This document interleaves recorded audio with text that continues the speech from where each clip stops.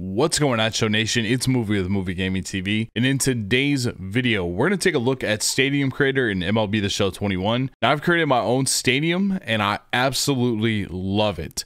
I did not know how much I was going to enjoy this feature in MLB The Show 21. It is next gen only, but I highly recommend you create your own stadium. It's a lot of fun. You can really get lost in this mode. We're going to take a look at my stadium today. Is the ultimate hitter's paradise. I'm going to show you how I created it, and by looking at it, you're going to be able to figure out how you would like to create your own stadium custom to your own liking. So the first thing that happens here is you're going to start out on this screen. It's going to have you a tutorial part. Now, if you hit left one time on the D-pad, it's going to give you the blank canvas. Now this one, I really recommend that you go with the blank canvas, and the reason is you can just kind of build it from scratch. If you go into some of these other ones and you try to edit them, there's a kind of a lot of stuff in the way, and I was already trying to record this video and I was like, I think it's just better if I go into my own stadium and don't save anything type of deal, and it'll make it better. So I recommend that you go with the blank canvas. Let's go ahead and hop into my stadium. All right, so now we're in my stadium. One of the key things also is you can see up in the top right,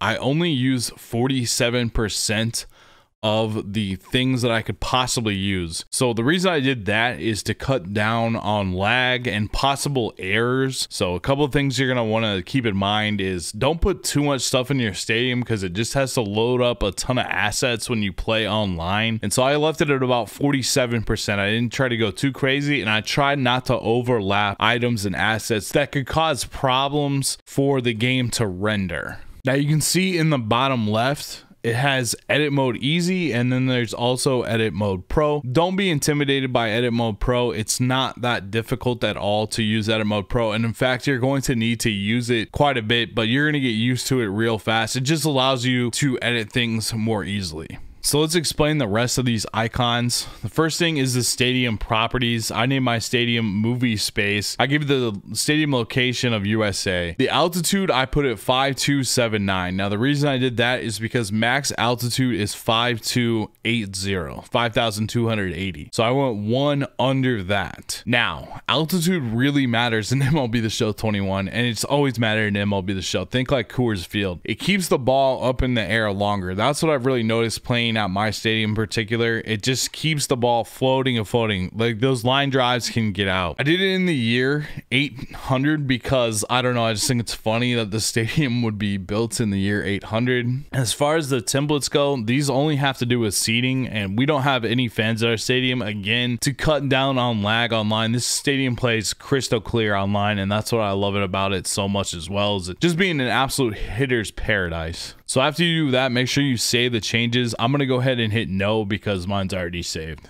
So let's get into the stadium scenery. So I picked red rocks and I picked soft grass because I wanted the batter to have a very good visual when they were up hitting. I wanted my stadium not to have like any griefing possibilities. That's why we're going with no fans. So it's crystal clear. It's just really, really fun to play with online. Tons of home runs, all that kind of stuff. And the batter's eye is super important. You don't want things in the background messing with the player at the plate, the hitter at the plate. So I went with red rocks and soft grass. And you're also going to want to, when you build your stadium, you're going to want to do a lot of testing. So you're going to want to go into play CPU games after you save it and just kind of see how it feels when you're actually in the game. And I think at first I had like grass 2, and then I was like, this is just too green in the background when I'm trying to hit. So I switched it up to red rocks for that field in the background. And then the soft grass I liked the most as well. I just thought it was the least distracting in the background, just a couple of green hills back there. So that's why I went with that. But there's also a lot of options. You can toggle this however you would like to toggle this. So for the field and mow patterns, I went with synthetic turf. You can go for whatever you like. I just thought the grass looked the greenest. For the pattern, there's a lot of different patterns. I actually kind of like pattern 3 a lot. I went with pattern 4. I just like how that looks as well. And then the dirt, you can choose the dirt however you'd like.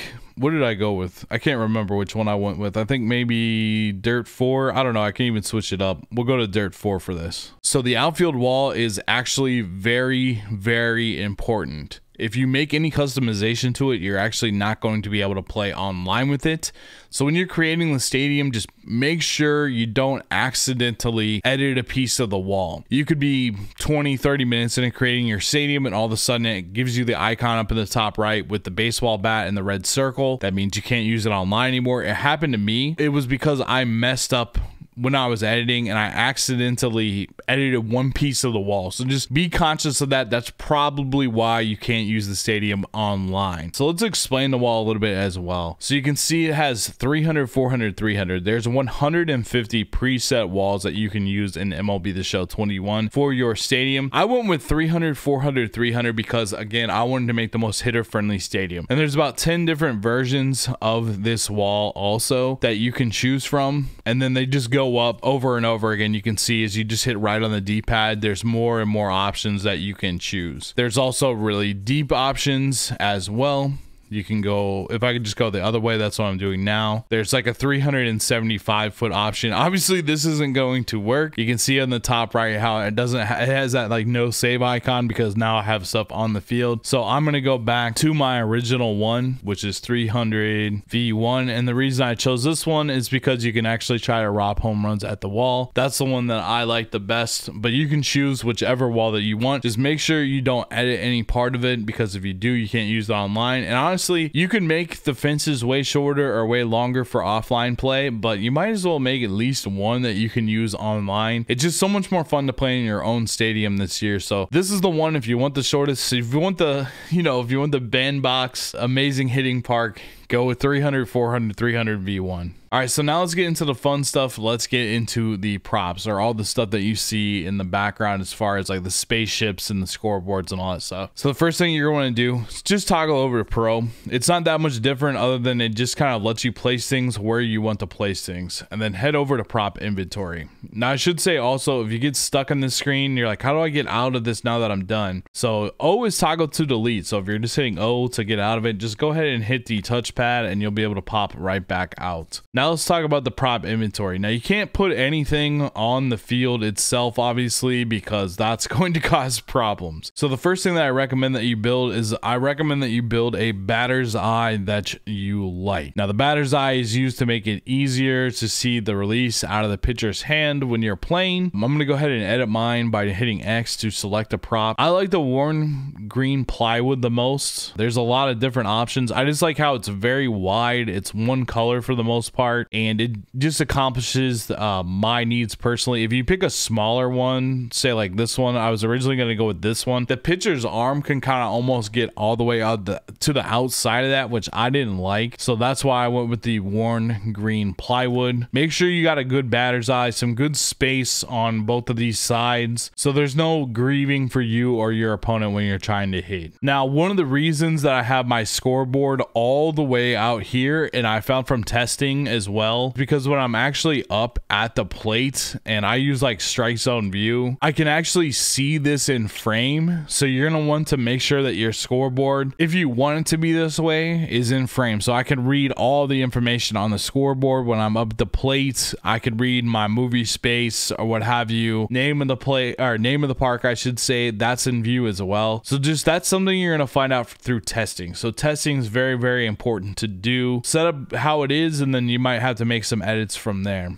So how do you add a prop? How do you add all these spaceships and all that kind of stuff? All right, so let's go out here and horse around a little bit. So there's a lot of different options. The thing that you're gonna hit is you're gonna hit square to add a prop. Now there's a lot of different things that you can do. Basically, you're gonna hit left and right to cycle through the options of what you have, and you can see it says scoreboards. If you hit up and down, you can cycle through the different categories of items, and then the top row is the stuff within that category. So it starts out with scoreboards. There's a variety of scoreboards that you can use. Another tip I have is if you want this stuff to sit on the ground, don't move it up in the air, because it's difficult to get it to sit back on the ground where you want. It's going to start going underground, which again, I don't recommend, because that might cause your stadium to error out when you're playing online. So just be conscious of that. Don't go crazy with it, but also be conscious. This thing's probably going to go online, and so you don't want it to have any rendering issues. So you can see the the different scoreboard options as well through here. You got the different signs that you can put in as well. You can pretty much move them to wherever you would like to put them. Different concession stands. Some of these have like, you know, 20 or so options as well, but there's also a lot more options in some of them than others. One of my favorite ones, like you have the wildlife here, which are animated. I think one of my favorite ones is actually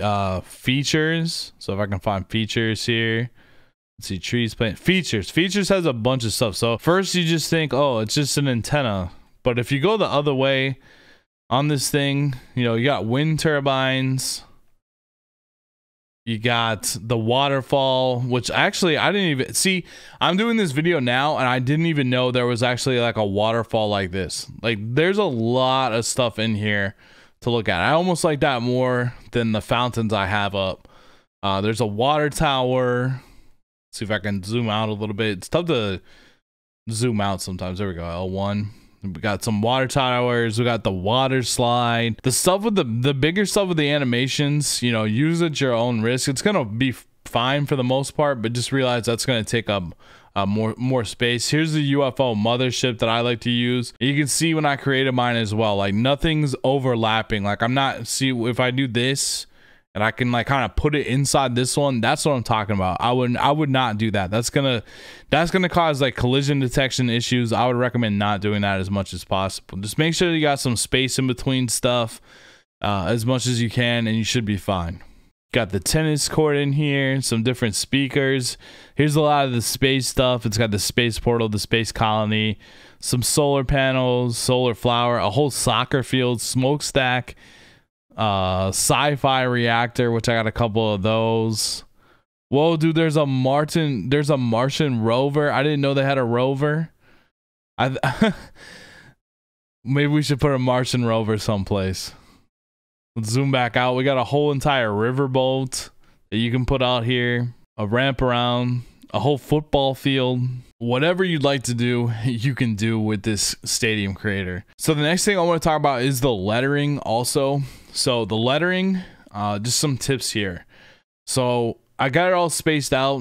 You're going to use triangle for the height control. That's going to move it up and down. So when you have triangle selected, you can see at the bottom, it's kind of highlighted.